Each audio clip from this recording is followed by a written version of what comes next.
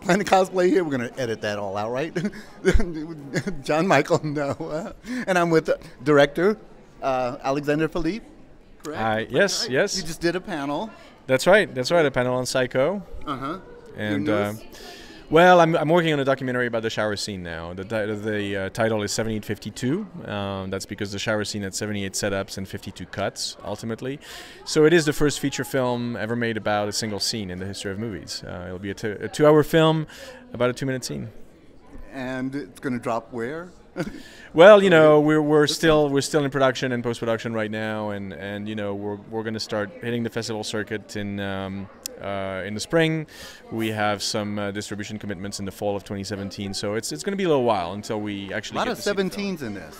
Yes, that's right. Did you get that? Or like, so out of that one scene, it's like.